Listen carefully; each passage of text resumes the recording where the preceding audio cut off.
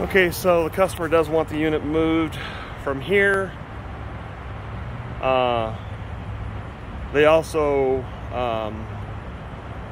did some pre-work ahead of time. So they want the unit moved from there over to this side. Vince was just here, went down the crawl space. There's about 4 foot space or so in there.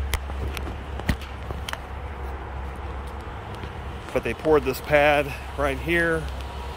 Basically, she's gonna move this out of the way. That's gonna set right here. The disconnect is already here that you can hook into. And then the line set will have to come through this crawl space over here. Somewhere over here where you can drill through. Because that garage is a poured slab, so it's gonna be over here where the crawl space. So it's on the other side now. Ben said just we'll bring new line out. I'll put it on the ticket, run new line out around and hook it to the unit sitting here. And like I said, this spot here,